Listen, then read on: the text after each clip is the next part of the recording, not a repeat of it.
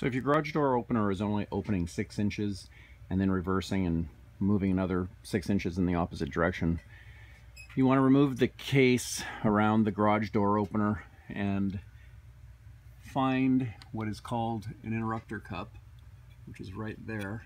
This thing spins around on the shaft, and it spins between this thing there, which is called the RPM sensor. So there are two things that could be the problem.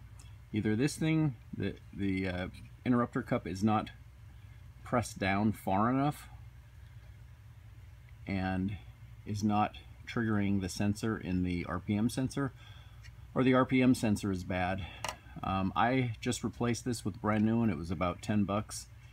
It came with the interrupter cup, and it still didn't work properly. The door traveled 6 inches one way and it traveled 6 inches the other way, and that was it. So what I did was I pulled this off and cut the base of it, so I was able to press it down further so that the teeth would protrude further down into that slot there. So all I am doing is snipping off the excess there with little clips. And here is the end result. It's just down maybe a 32nd or a 1/16 of an inch or so. We'll see if that makes a difference.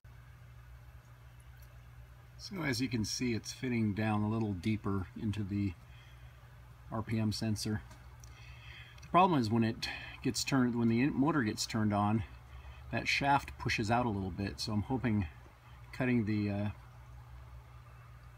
interrupter cup down a bit will make up for that slop basically in the motor shaft.